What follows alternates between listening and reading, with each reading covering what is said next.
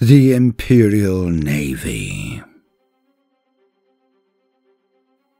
Welcome, gentle listener. I am Baldermort, your faithful servant, and I wish to introduce you to the factions, faces, and forces of the Warhammer 40k setting, the grim darkness of the far future, where there is no time for peace, there is only time for war. We also have channels for mythology and natural history, links in the description. So like, subscribe, and throw me a coin if you enjoy the video more than usual, or patron of course. Now, before we proceed, a brief advert. To help fund a house move, I'm afraid. Sorry about that. Raid Shadow Legends, where you too can be a legend. Raid has been a constant support to the channel through tough times, so throw the boulder bone, and why not get stuck in? Go on, scan the thingy, the techno thingy, and you will not regret it.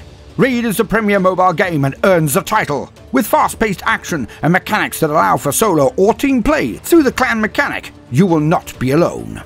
And it contains in-game material, such as facing off against the Hydra, now in competitive clan mode, so it's time to lay the smackdown on this snake with your homies.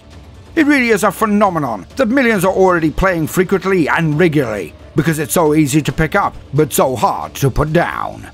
And if you join today, you will gain a veritable Cardinal of Whoop-Ass for free. Talia of the Sacred Order, plus 200,000 silver, 4 energy refills, an epic skill tome, and an XP booster. But more! You can also access the Stag Knight, with a skin designed for him by John Tron himself. Just use the promo code JTSKIN before October the 7th. Easy. Just scan the techno thingy or hit the links in the description. Raid Shadow Legends. Start your legend today. And now let us move on. Now usually I would tell a story in this segment, but unfortunately I still have the tail end of COVID, which is probably why things may be a little bit more scatty than usual. I apologize for that. But I had a burning urge to do this video today. I don't know why. Perhaps it is because it is our 4th anniversary. And I do adore the fleet. I don't know as much about them as I should, and I will rectify that very soon. So let us do this, an introduction to the merest concepts of the Imperial Navy.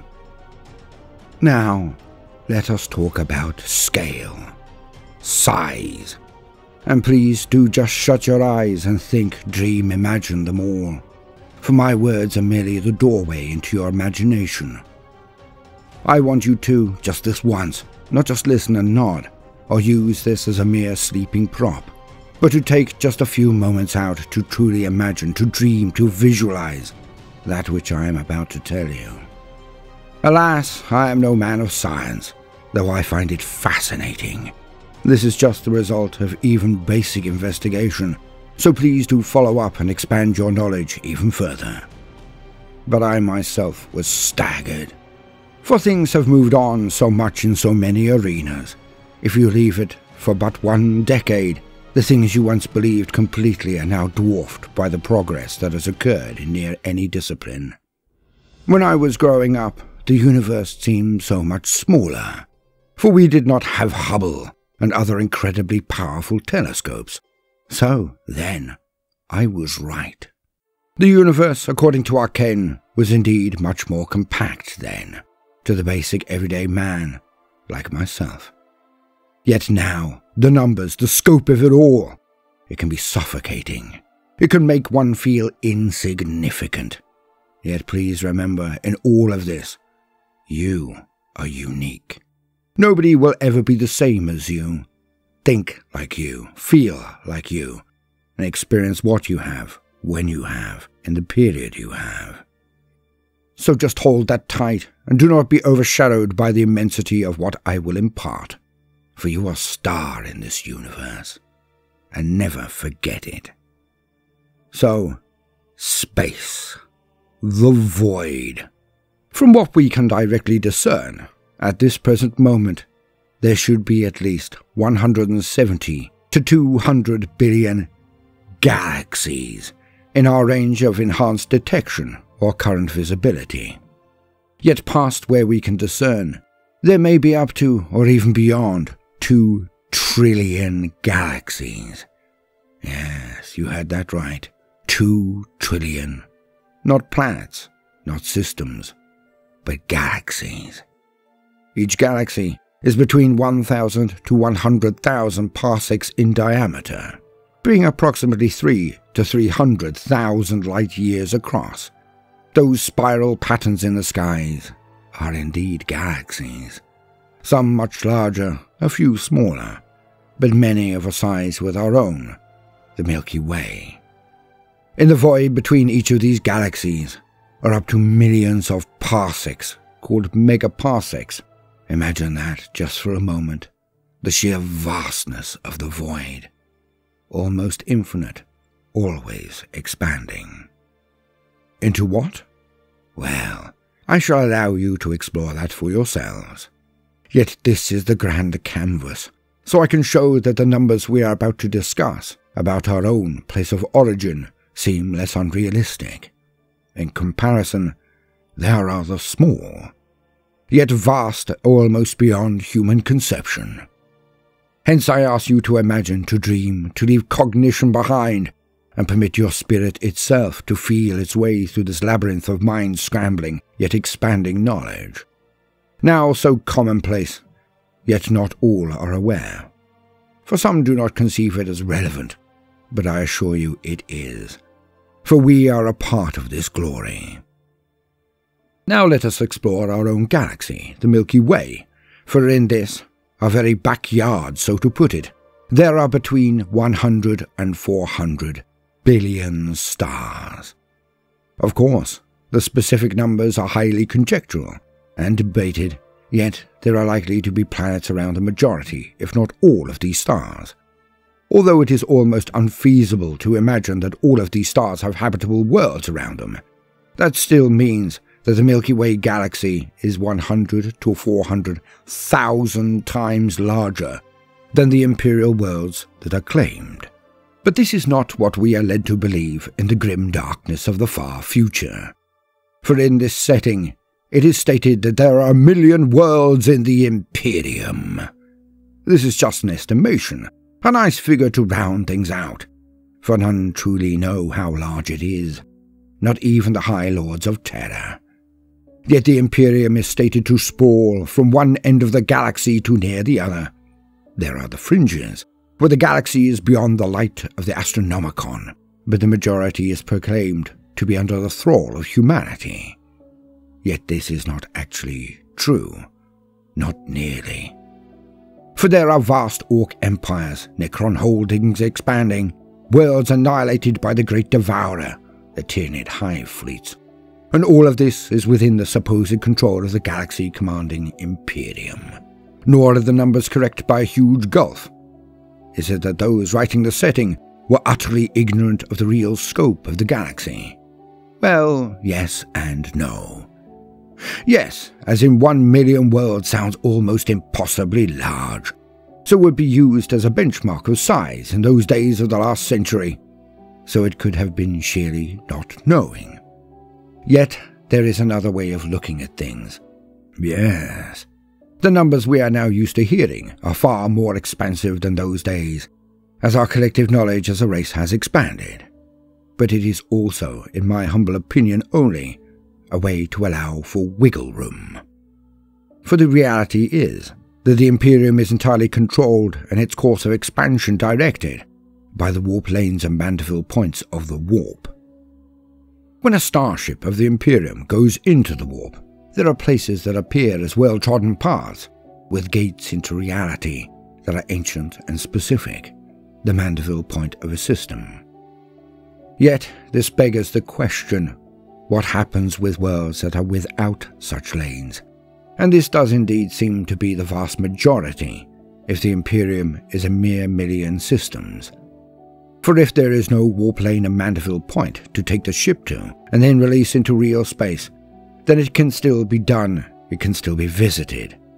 Ships can still travel to these stars and worlds, but they must then either take the long haul of sublight travel, or must guesstimate where they are in the warp, something that navigators do not consider prudent.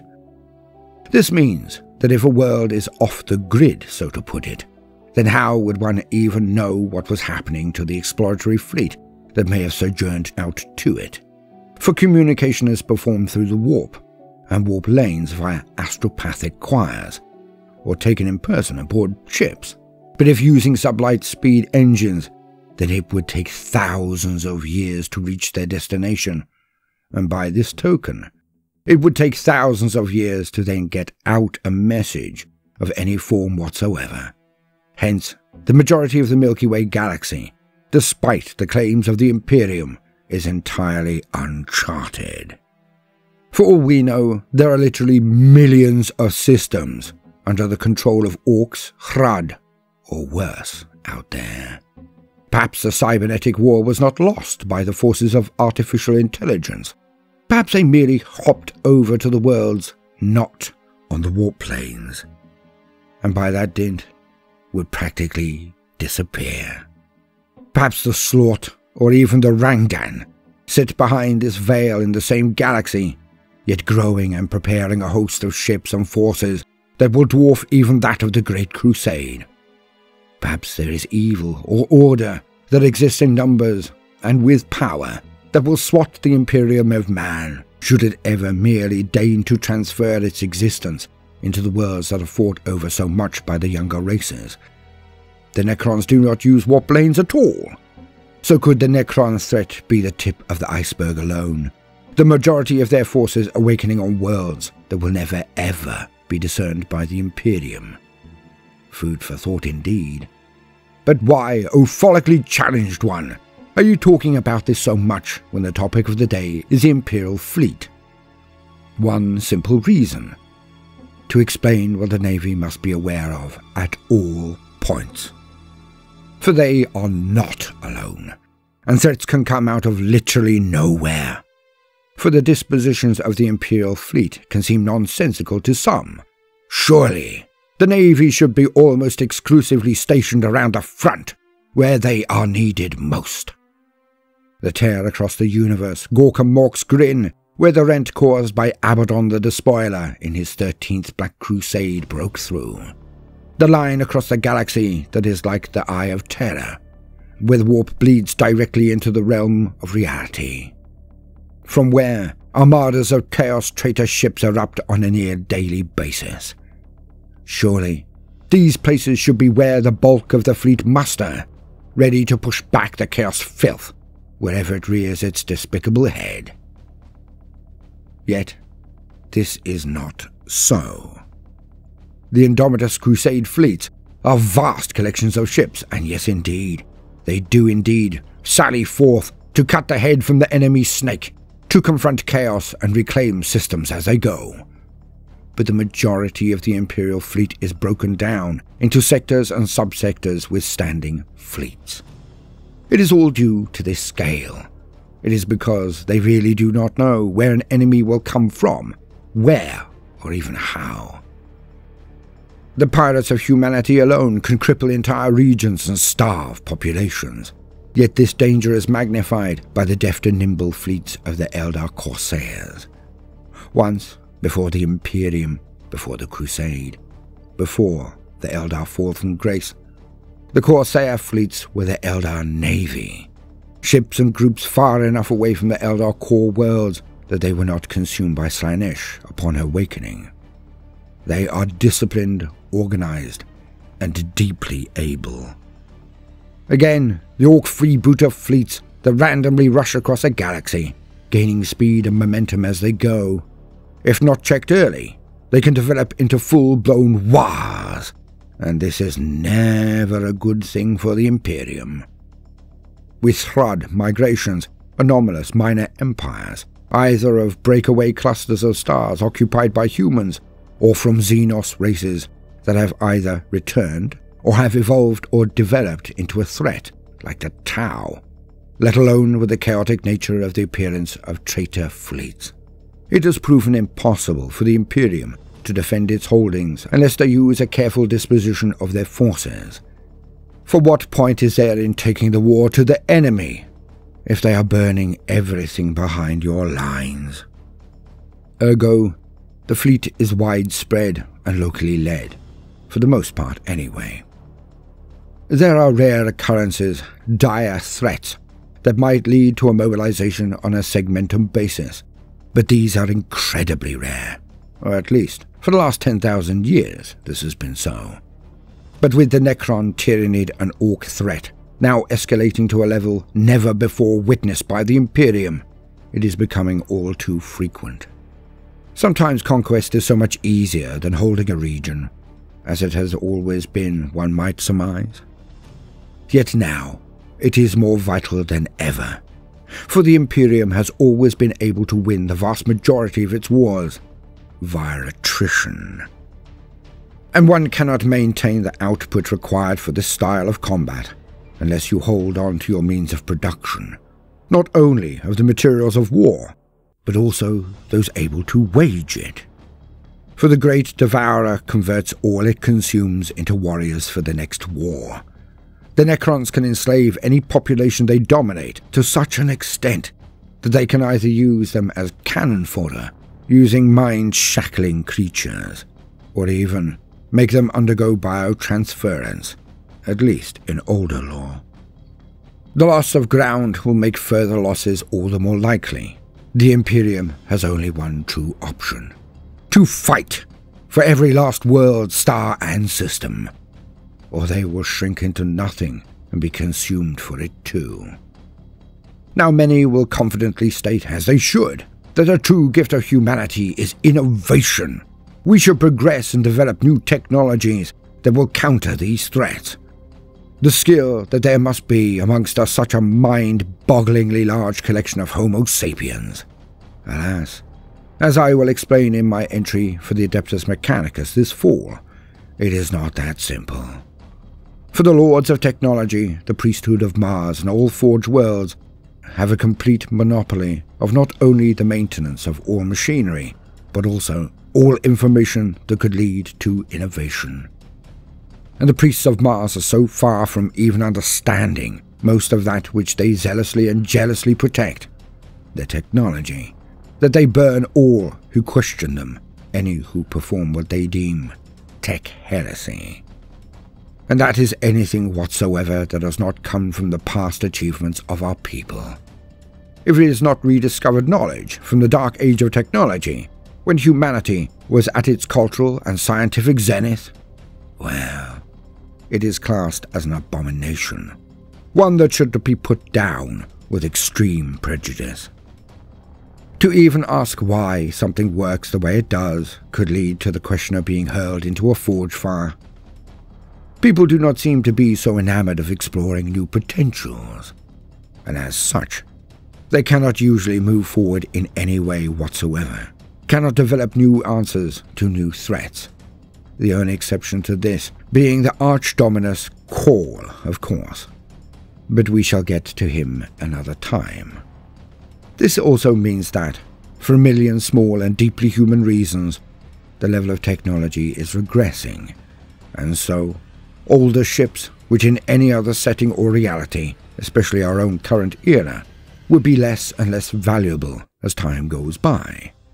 Refits and modifications would usually be performed on older craft to bring them back up to scratch and be more competitive with their enemies. This is the usual way. But in the Imperium, in the grim darkness of the far future, this is not the case. For the older ships will have more efficient drives, better weapons, better shielding and resource management. The newer the vessel is, usually, the weaker it is. Now there are exceptions to this rule, of course. I can imagine many will pipe up with their own pet exception, and I indeed hope that those listening will share their knowledge in the comments section. But it is the exception that generally proves the rule.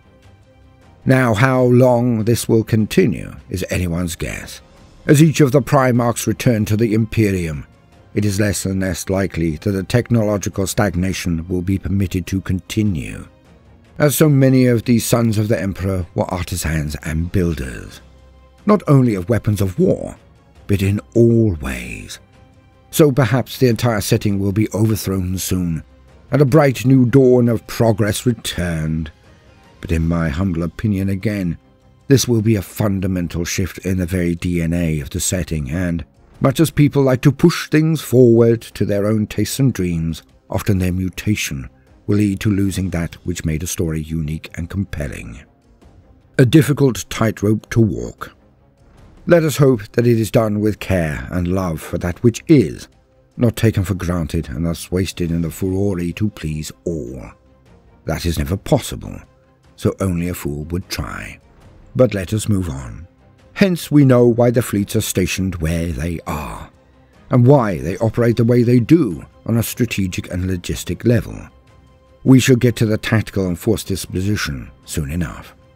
So, now, we get to the bones of the issue.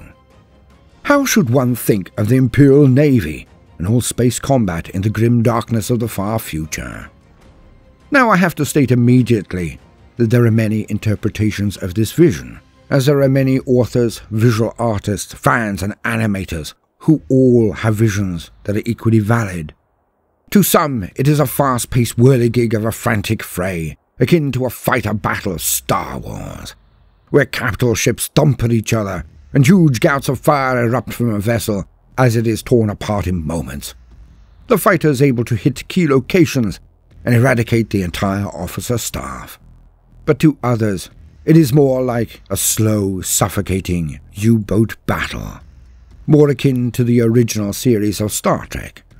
But of course, it is one that is punctuated by flashes of mind-crushing violence and carnage. The positioning and approaches of these fleets take not moments, but hours or even days.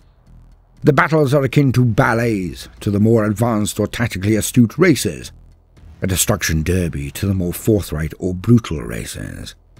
For me, the imagery and description I have loved the most were that of a darkly romantic era of sail. So, I choose the latter. The ships are huge communities in space, where hundreds of thousands or even millions of men, women and children live and die under the flag of the Navy. And the ship's design and structure, the way they engage, is more akin to a Hornblower novel, where huge ships of the line are designated by how many guns they had, and if they were a first, second or third ship of the line. Massive monsters of vessels that do not annihilate each other in a single or even repeated salvos. They do damage, of course, but rarely sink each other easily. And then there is always the option of the larger or more aggressive ship crew to then approach and even board the enemy. One imagines visions of pirates and redcoats using grappling lines and swinging ropes to board, and then mad sword and spittle close-quarters duels break out across the entire deck. And if you saw this in your mind, you are not far from the truth.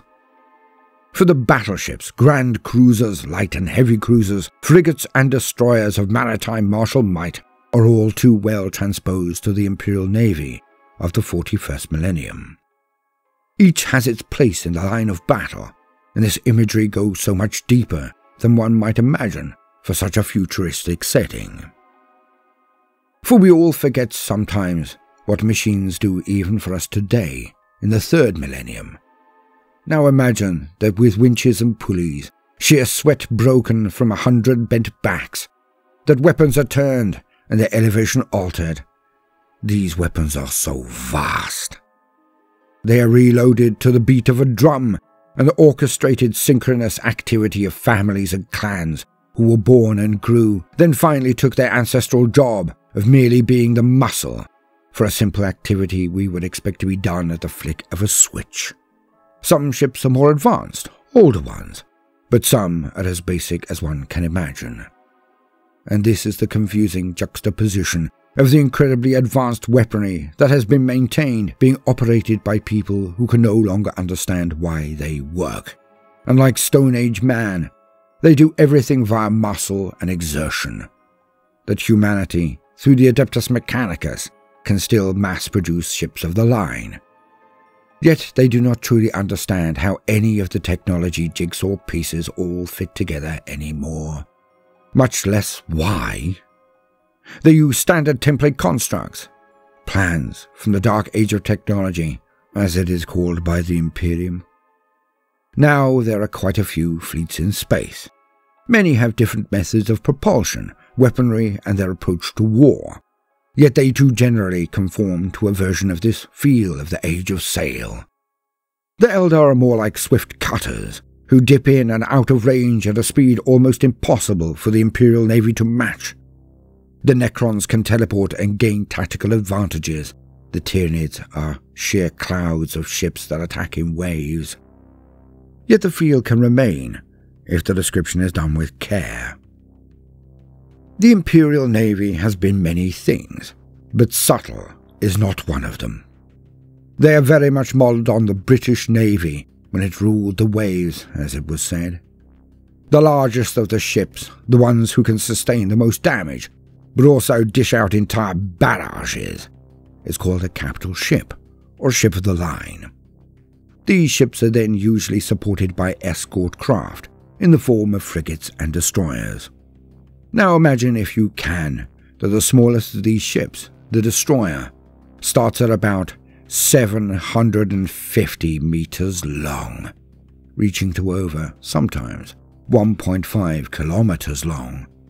That's right, kilometers. These are the smallest combat ships of the Imperial Navy.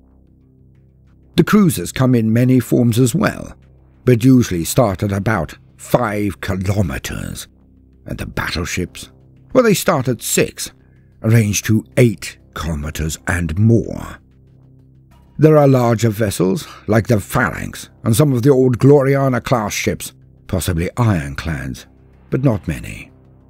Hence, when you think of the Navy, think not in terms of thousands, but hundreds of thousands to many millions of crew, the citizens of the void craft on which they sail. The loss of a squadron of ships is a misery.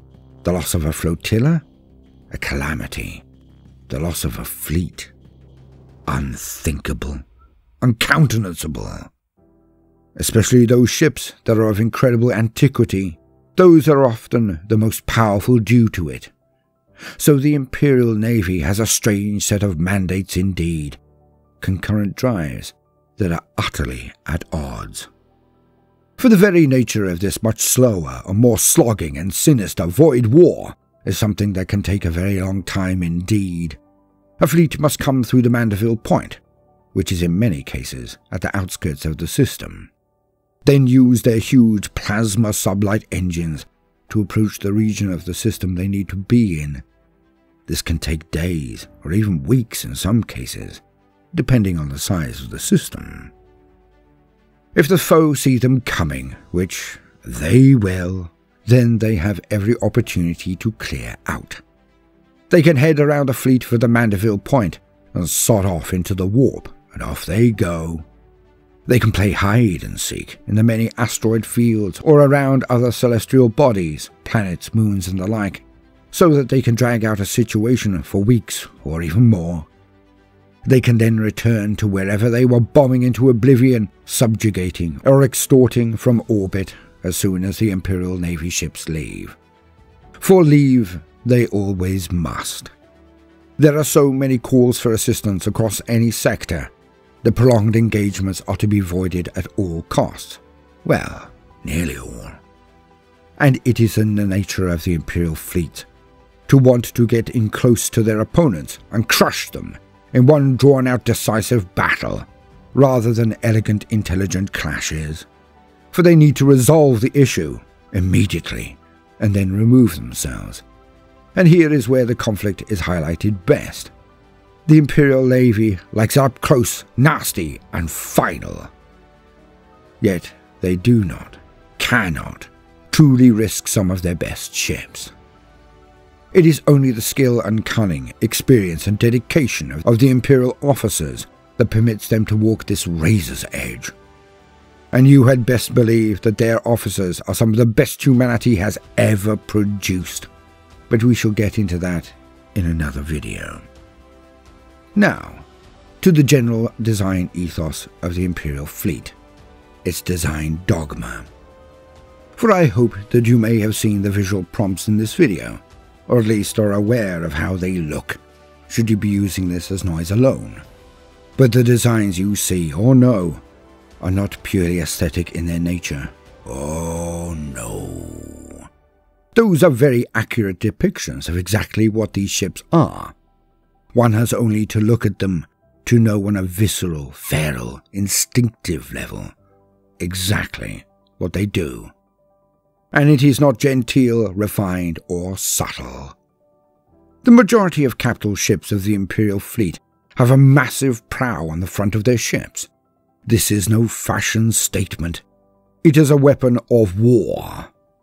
For these prows will have many feet, sometimes ranging into hundreds of feet of armor. This is for two reasons.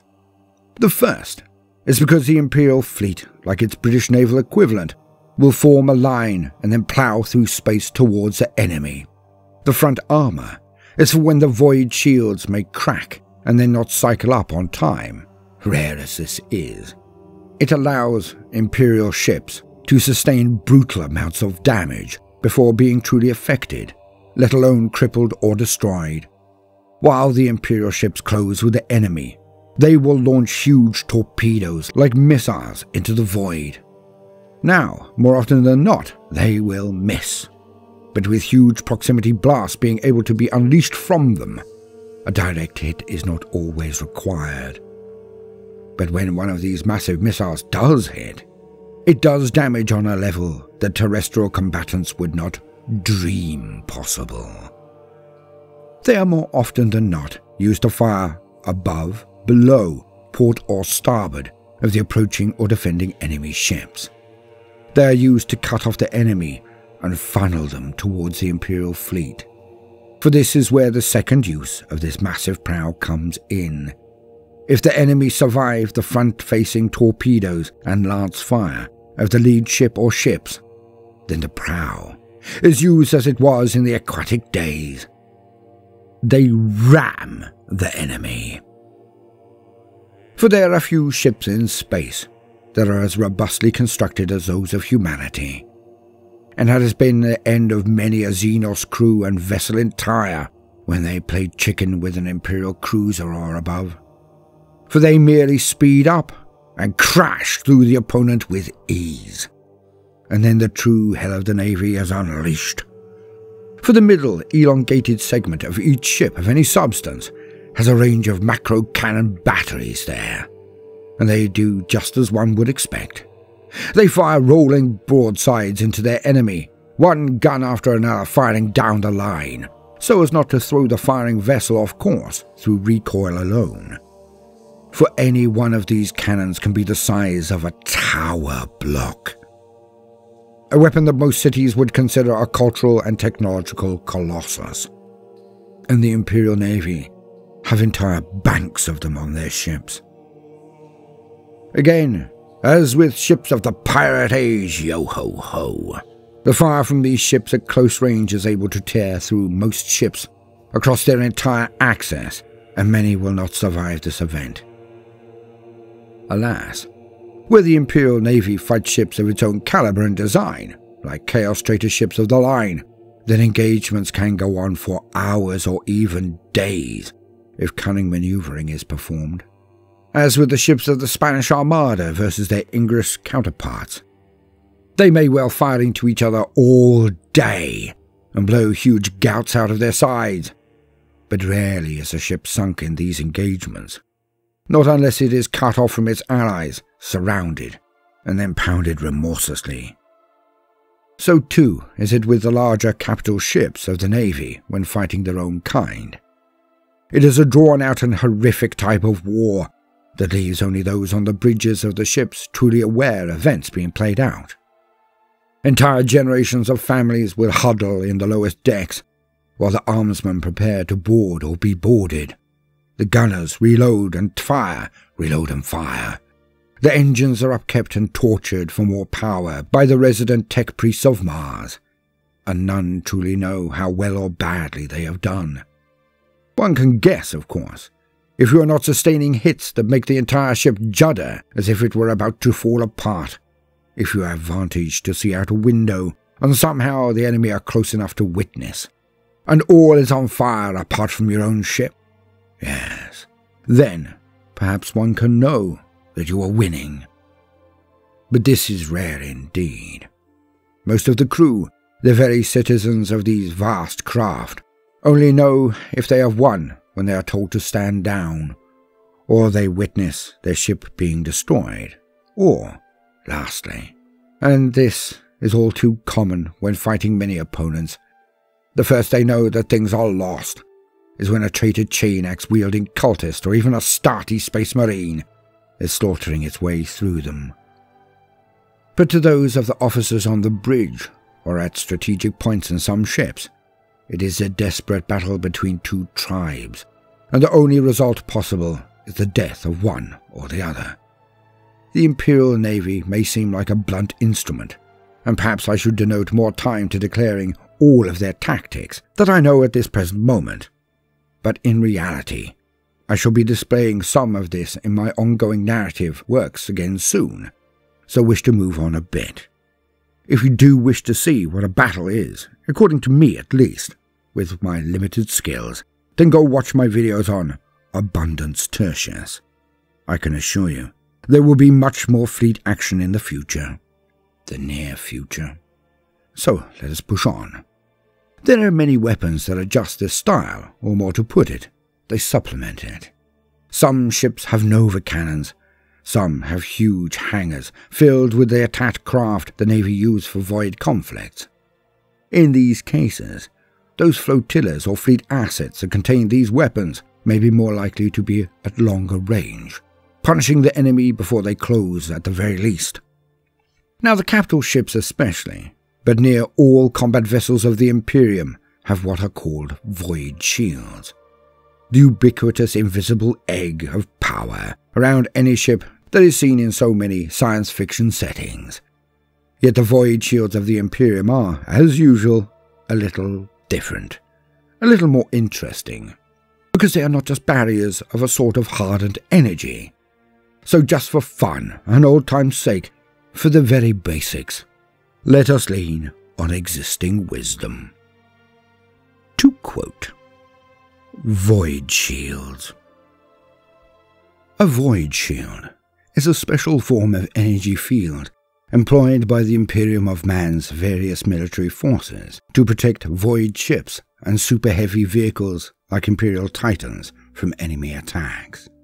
Void shields use Imperial warp-based technology to both power the shields and then displace ranged attacks by subtly distorting the localized space-time around the point of impact. It is unclear whether void shields neutralize the incoming projectile or direct energy beam in real space through the manipulation of gravitic or other physical forces, transporting it directly into the warp, or whether some other method is deployed to displace the damaging force of a physical attack upon the vehicle or vessel.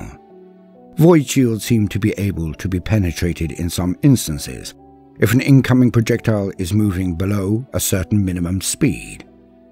Imperial void shields act in the same manner as Orc custom force fields, though Orc energy fields, like all greenskin technology, are far less reliable and tend to be inoperable by other intelligent species without access to the Gestalt Wa energy once downed. Inversely, Imperial void shields can be reactivated after being collapsed, even during battle. In void combat, void shields do not protect from close combat assault or other vehicles moving through them to then attack the shielded vehicle or vessel. Void shield generators can be used to protect a planet-side military installation as well. Such shields are also used by Imperial military and civilian void ships to survive the hostile environment that is the vacuum of space. Shields form an invisible band of energy around the vessel, a variable layer of force that can absorb radiation, interstellar dust, and particle showers as well as weapon hits. Void shields have a maximum tolerance and can be overloaded by sustained weapons fire or massive collisions, forcing the generators to shut down temporarily to vent the excess kinetic or direct energy, leaving the ship's unprotected hull open to attack. On ships with multiple void shields or void shield banks, it has been said that the void shields must be calibrated to overlap perfectly, or weak spots can occur. These chinks in the shields appear to be undetectable to anything but direct visuals, and can cause catastrophic void shield bank failure when shot at by Titan-sized weapons or capital ship weapons. Void shields are also said to whine audibly when active and fizzle against one another when touching or overlapping. Notable void shield variants. The triple void shield array. The ancient grand cruisers, occasionally still operated by the Imperial Navy and certain fabulously wealthy rogue trader dynasties, possess titanic layered banks of antiquated void shields that fill cavernous field decks the size of small towns. These are hellish compartments, rank with the stench of ozone, and prone to unpredictably deadly arcs of lightning from copper discharge points as the onion-layered void shields are pounded by enemy ordnance. Grand cruisers are capable of mounting triple layers of void shields, making them more durable than all but battleships. The reflex shield. A reflex shield is an ancient variant of void shield technology that were used by the starships of the Raven Guard Legion as a cloaking device to protect them from detection by enemy sensors and even the naked eye. The reflex shield technology was developed as a notable feature of the Shadow of the Emperor, the Raven Guard Legion's flagship during the Great Crusade and Horus Heresy. End quote. Well, that was jolly. Now pushing on to the organization of the fleet. The fleet is broken into 5 administrative zones. The Segmentum Obscurus, to the galactic north of Terra, based out of Cypra Mundi. The Segmentum Ultima, to the galactic east of Terra, based out of Cardunesh. The Segmentum Tempestus, to the galactic south, based out of Bakar. The Segmentum Pacificus, to the galactic west of Terra, based out of Hydrapur.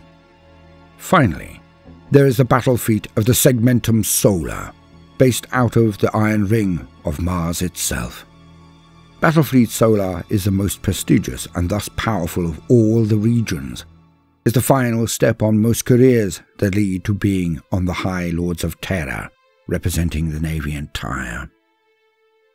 Each of these regions are made up of sectors and subsectors with their own standing fleets, and it is stated that the core of most sector fleets is between 50 and 75 capital ships. So that many cruisers and battleships as the core. The escorts can be in the many hundreds to support such a collection of ships of the line. Yet, when we remember that each escort is often a kilometer itself, it gives you the scale of a massed fleet-sized action. Now it would be exceptionally rare for the entire congregation to be called upon to fight the one battle. It would take an existential threat to the region to permit this. For each ship taken into such a mammoth armada would then be drawn away from its regional patrols, unable to counter invasions, pirates, xenos, or emergencies of any form. They would not be able to protect the trade convoys that allow food and resources to travel from one system to another. The Imperium is a massive entity, and many of its worlds are utterly specialized. So an agrarian world, a farm world, may well feed many, many worlds in its near orbit. If trade and resource allocation ends, then that region will starve, then stagnate. Hence any large-scale engagement often comes at the cost of countless worlds being gnawed away by opportunistic enemies.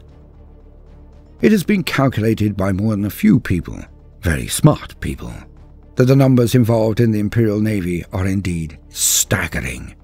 Yet with the amount of space that they have to defend, it is, in reality, not nearly enough. And the Navy is also probably the most important of all, for each world or system is akin to an island in the dark of the void, detached and alone. And when you are an island, then the Navy is a senior service, and this is the same in the Imperium. It may not be acknowledged at councils, especially those of war, but even the Inquisition think twice about interfering or attempting to commandeer a combat vessel. And what point is the Astra Militarum, the Imperial Guard, without transit? How effective in a distant war are the Scions, the Knights, or even Titans, without transport to take them to the fray? For the history of the Navy is surprisingly simple. Well, it is to me today, at the very least. When the Emperor burst from holy terror, he first moved on Mars. He offered them near unlimited autonomy, unbelievable at the time. Swore that his great crusade would find many a scattered forge world out in the distant stars, and that automatically these would be considered the possession of the Mechanicum when met. Hence, their Mechanicum created the fleets and knights and titans that would be required to transport and assist the legions of space marines to conquer the galaxy. But then, the fleet was subservient to the Emperor, of course, but also the Primarchs and other regional lords of the Solar Auxilia. When the Horus Heresy ended, when the scouring had run its course, Rabute Guilliman reconstructed every wing of the Imperial war machine, and he broke them apart. Regiments of Imperial army were not to be mixed arms anymore. The artillery were cut from the cavalry, were separated from the infantry, etc., etc. The legions were broken up into chapters, and the navy was unlashed from them all. No longer could a general order them to give his forces transport. By breaking all of these wings apart, some might state that this created more levels of bureaucracy, more delays on activity, as men of equal rank but in different organizations would need to haggle or appeal to higher powers to force a cohesive response to any attack. Yet this was all done to limit the power of any one leader, be they Primarch, War Master, or Regional General or Admiral. None would hold so much power as they could wage war alone. None could amass such loyalty from their forces as they would ever be tempted to mimic Sulla and march on Rome. None would have the power to challenge the Golden Throne and the High Lords ever again. So the Navy has been given the most powerful position in many regards, for surely they absorb the greatest amount of resources in both materials, rare technology, and even in manpower, some might contend. But I think the Administratum and even the Ecclesiarchy may have something to say about that. But all this aside, the cost of the fleet to maintain is eye-watering. Yet without this expense, the other assets are utterly redundant. There is only one force that does not rely on the ships of the Navy, and that is the Angels of Death, the chapters of the Space Marines. They have their own strike cruisers and battle barges, are provided escorts as they require. Yet even these doughty warriors will call upon the assistance of the Navy when required. The Astartes fleets are lethal, but this is often due to the weapons they carry, the Astartes. For boarding pods, firing Space Marines into confined quarters on an enemy vessel is often the last thing they see before being torn apart by chainsaws and bolters. Few things in the universe can match the Marines in these conditions. Very few indeed. But where an enemy may need encouragement to close, to avoid fire, or to be a lame duck to act as bait, the Astartes will call upon their fleet allies when necessary. The Navy is where the true firepower is, the true versatility. And in the direst circumstances, where they do not require to fight, it is a fool of a chapter master who believes he can take his naval opponents lightly. Now I feel that we have the general gist of the fleet. I shall wrap this one up. For I think the ship classes and officer ranks, the terrible weapons they use, should be covered in the videos of the future. And if I am honest, I would really like to do much more reading before going into more of these ships. They are more interesting than one might initially think, and I would not want to sell even one of them short. And I hope you will join me then. I have been Baldermort, your faithful servant. A huge thanks to Raid sponsoring this video, so do check the links in the description and get stuck in. And you will also, in the description, find links to our mythology channel, which is presently doing the tail end of Greek mythology, but soon moving into the Norse sagas of the Asir and the Vanir. So, if you like Thor or Loki, Odin or Wotan, go subscribe, as the tales of their people are on the way in autumn. Now, no matter what you do today, do try to make some time for fun. Toodaloo.